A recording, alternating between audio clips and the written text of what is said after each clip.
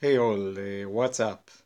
Today I want to talk to you about Cassandra Concepts Cheat Sheet. What I'll do in this presentation is that it won't be a typical Apache Cassandra presentation.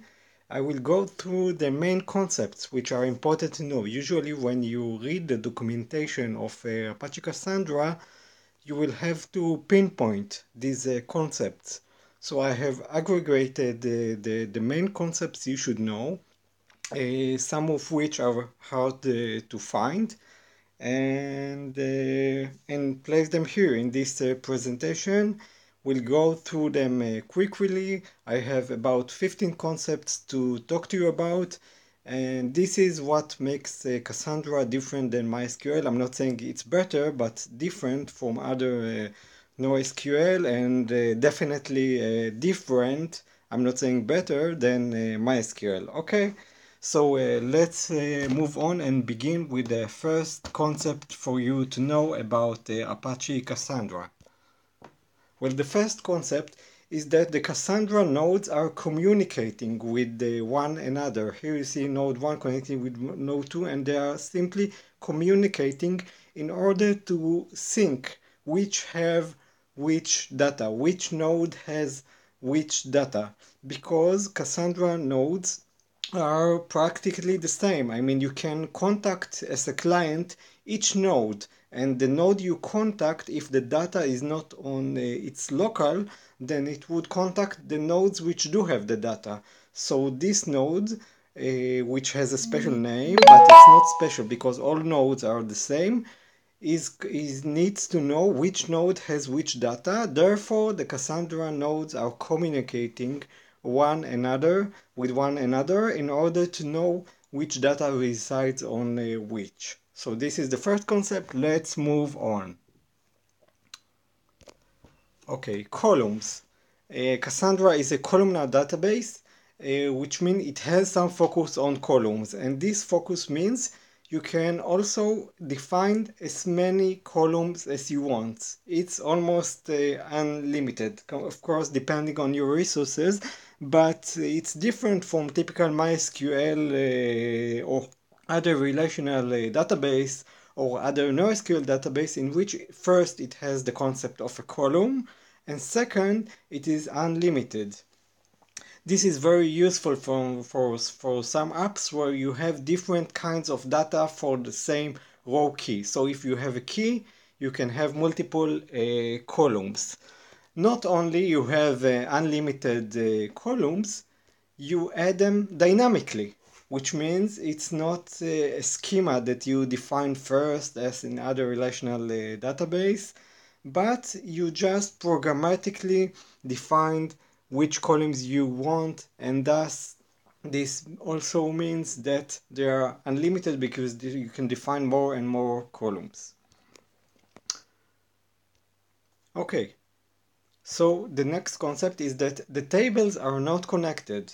In most relational databases, you have a connection from one table to another, which allows you to do complex queries, relational queries, but it also has some drawbacks. The drawbacks are that when you partition your data, when your data grows in size, it's being partitioned across multiple servers, and when you have it partitioned across multiple servers, then those relations are not really useful. So here the tables are simply not connected. This is a standard no SQL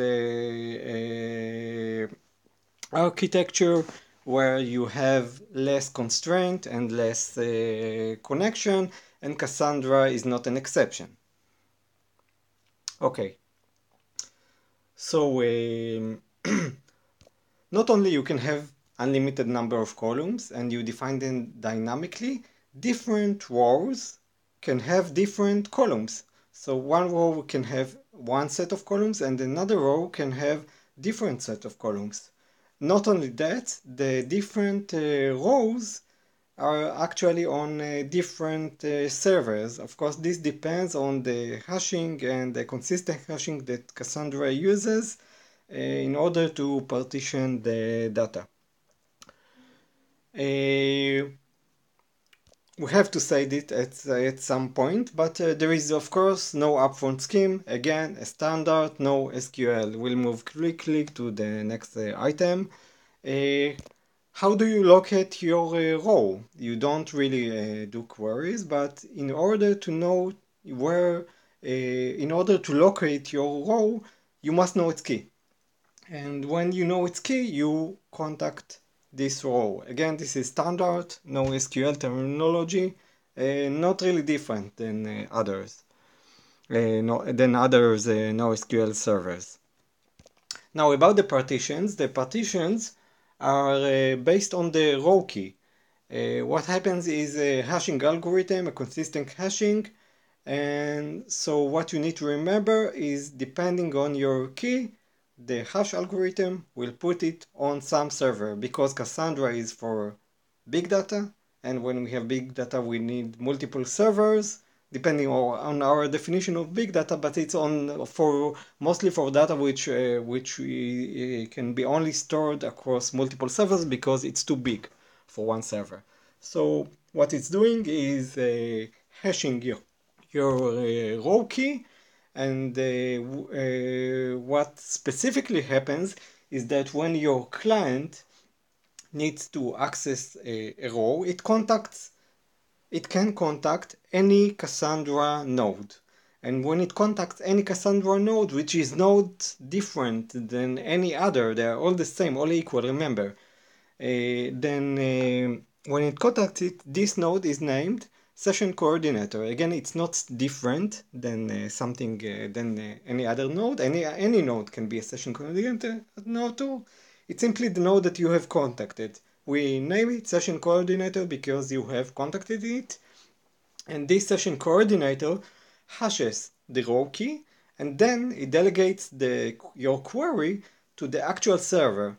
So it computes which servers are in the partition range of your row key because of the consistent hashing algorithm. It's not just a mapping from one hash to one server, it's a mapping from one hash to a range. And in this range it finds the server, and the server that has your key is the one that will return the answer to the session coordinator, which will return the answer to you. Now remember again, this is an important concept in Cassandra. There is no master-slave. All nodes are identical. Of course, your data is not on all nodes. If you define the replication factor of 3, then your data will reside only on 3 nodes. But on these 3 nodes, there is no master or slave.